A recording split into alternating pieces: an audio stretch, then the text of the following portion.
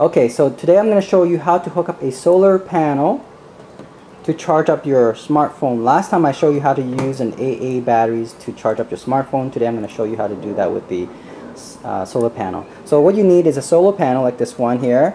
The configuration of the solar panel is 1.8 watts with 125 milliamp max. Now during a full sunny day you may almost achieve that, but on average you probably get somewhere in between half of that. Okay, so but it's still good enough to charge your smartphone. So you notice that at the end of the solar panel there is a clip. This is your terminals, your positive and negative, and another device you need is a clip battery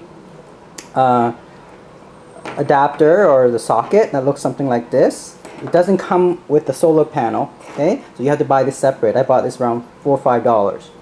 So what you want to do is you want to clip that positive with a positive and the negative with a negative terminal, and what you get is this socket on the other side. Another device you also need is this universal charger, usually with a USB attached at the end. You notice here there's a USB here.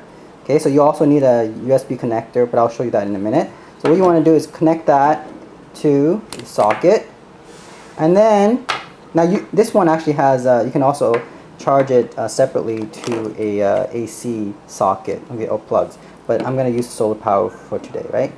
So we plug that in, and then what we want to do is with a USB connector, you want to plug that in. Okay, so okay, notice it's plugged in.